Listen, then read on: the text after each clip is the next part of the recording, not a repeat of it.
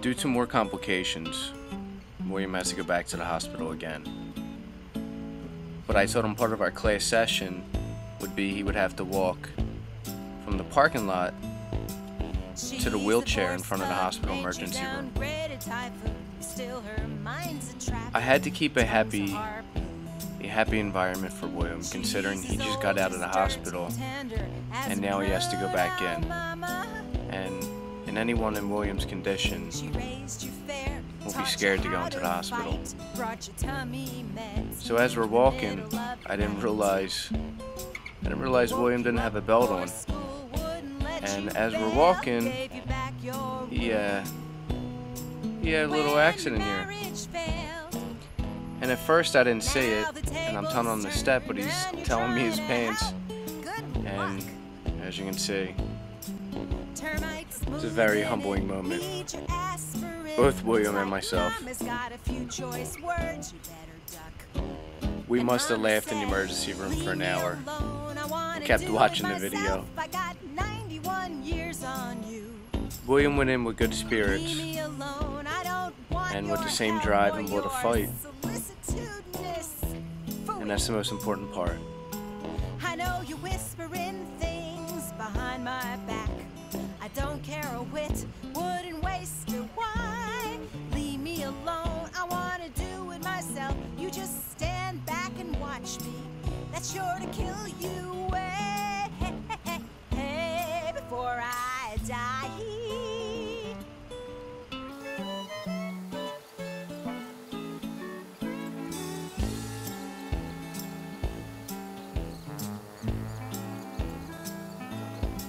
She takes 18 minutes to put on a shoe. You got a problem? Beautiful job. Got her with the Beautiful job. Say to her face, Nice. behind you, your breath. She hears each Nice. word in its place. Daddy's shirts are folded and ready. I'm so happy for William and his birthday. To reach 93 years of life is amazing. And to continue at 93 years of age and wanting to live even more is all inspiring. Me meeting William and through the changing of the tire, that was meant to be. Those are the things that meant to be, but it was still my choice. I didn't have to pull over and help. I could have just kept on going. So it's through the choices. So especially when you make good choices, I think good things happen. And things, things always happen in between it. Just build upon it, make it a personality from it, build your character, and just get stronger. Listen, you're one of the strongest women I know. One of the strongest. No, I'm not. Just you deal with a lot of things. You suck it in. You deal with it. You get past it. You got to do what you got to do, and that's a lot of people would have given up, and a lot of people would have turned their back, and you didn't do any of that. And that's what makes you strong. That's what makes your character. When you're nice to the nurses, they give you a nice view.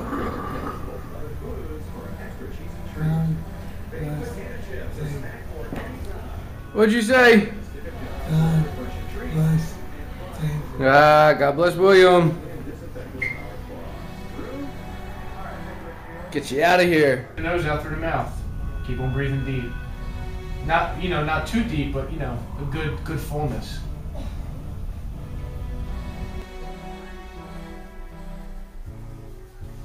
If you want it, you can have it. Now you can't eat your cheeseburger until you sit down in the chair.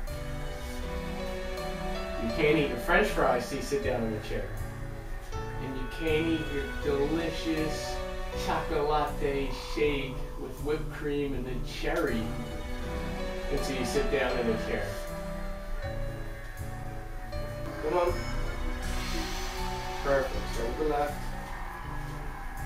Beautiful. Stick it over here. This is a pit stop.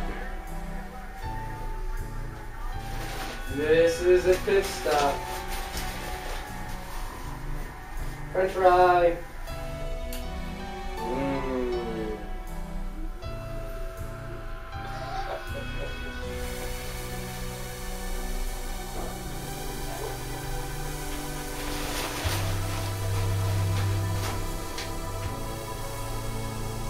Good. Pit stop. I like pit stops. It's alright. I had to run up 7 flights of steps. It's not gonna be hot. Tell me you love me. Who? Say it again. Nah, I love you. I love you.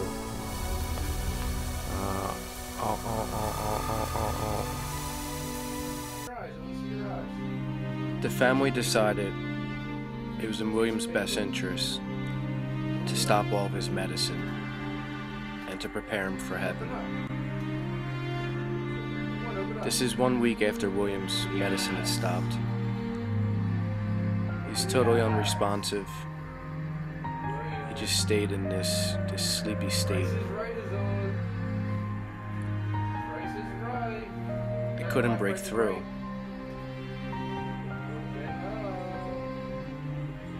It hurt to see William like this. Dallas told me the day before that William was grabbing at things that were flying. And that's usually a sign that heaven is very close.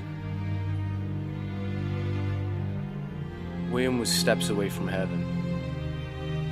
And I was very upset because I never really got to tell him how much I really loved him and how much he helped me as a person and how much I'd learned from him. And I wanted to thank him for all the miracles that he's given me and all the miracles that I've seen him do.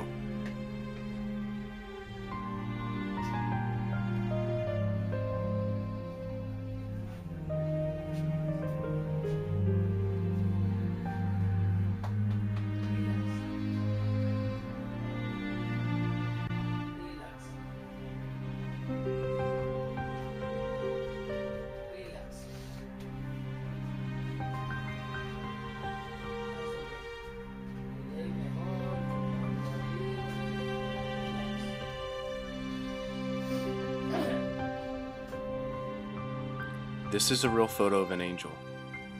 I prayed to this angel for William's health to improve. I prayed that something would happen. The angels, they were listening. The very